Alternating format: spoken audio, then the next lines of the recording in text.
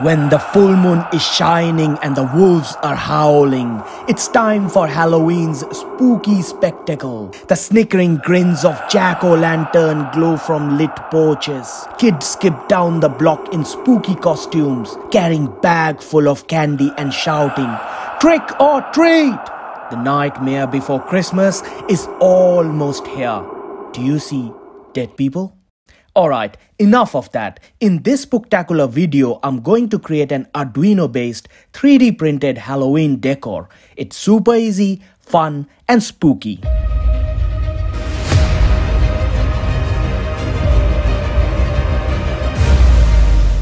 This video is sponsored by PCBWay. PCBWay specializes in manufacturing of very high quality, low volume colored PCBs at a very budgetary price. In addition to standard PCBs, you can also order advanced PCBs, aluminum PCBs, rigid flex PCBs. They also provide PCB assembly and other related services which can meet your need to the greatest extent. 3D printing is a highly addictive hobby. This is the very first time I'm using my 3D printer to print something electronics related. The STL files used in this project are all downloaded from thingiverse.com. I have uploaded a copy of all the 3D objects to my GitHub repository. The link is in the description below.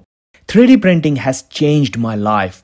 There are so many things you can do using 3D printer. From designing 3D models to printing them using the 3D printer has now become my new hobby. I have been a maker since I was 10 years old and have always constructed and made my own stuff. 3D printing for me is a blessing. I'm totally lost in the 3D printing heaven. 3D printing has changed my electronics workshop life forever. Before, when I used to order parts, I always used to wonder if this part would fit in my project resource. But after I got my 3D printer, it doesn't matter at all, because if it doesn't fit, I could design and print it myself. The 3D printer was definitely the missing piece from my electronics workshop.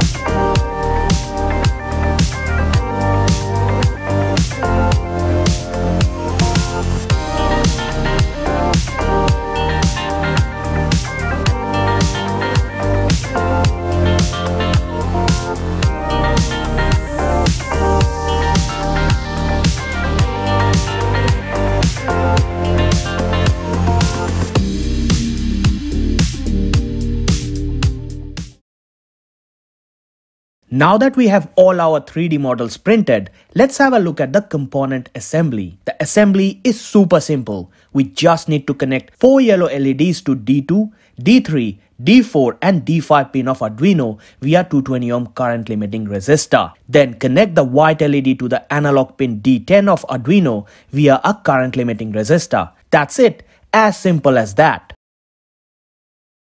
Now let's have a look at the code that will drive the LEDs. Let's start by defining all the variables. Then in the setup section, let's define all the pin modes. To flash the LEDs, I chose 5 different flashing patterns. All LEDs flash very fast for 10 seconds. All LEDs flash slowly for 10 seconds. LED chaser circuit for 10 seconds. 2 LEDs turn on and 2 LEDs stay off for 10 seconds. 1 LED randomly turns on for 10 seconds. The switch statement in the loop section randomly picks one of these patterns and runs it for 10 seconds. The white LED also fades in and out after every cycle. At the bottom of the code, I have defined all these 5 LED flashing patterns in their respective functions.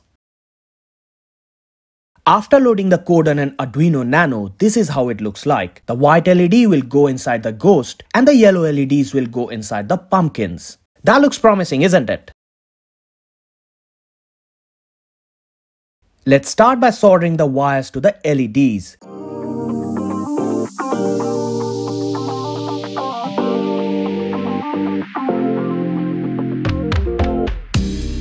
Then let's solder the Arduino Nano to a perf board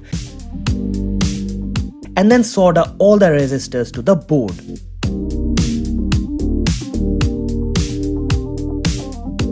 Next, let's solder the LED to the D2, D3, D4, D5 and D10 pin of the Arduino via the current limiting resistors. That's all you have to do for the electronics bit. Now let's hot glue the perf board inside the coffin, followed by all the LEDs to the wooden block.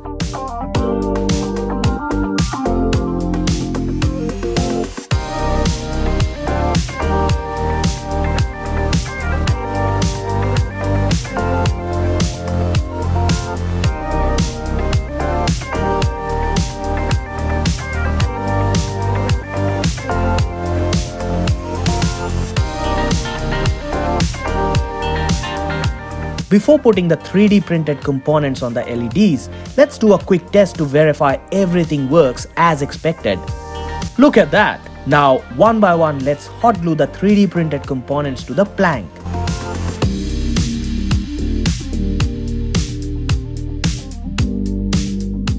To finalize the setup, I added few dry grass leaves to hide the wirings. That's it, all done.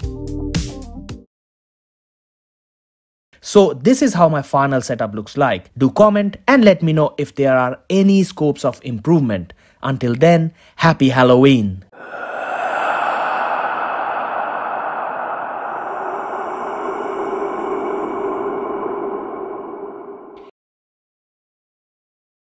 Thanks again for watching this video. I hope it helps you. If you want to support me, you can subscribe to my channel and watch my other videos. Thanks. See you again in my next video. Bye now.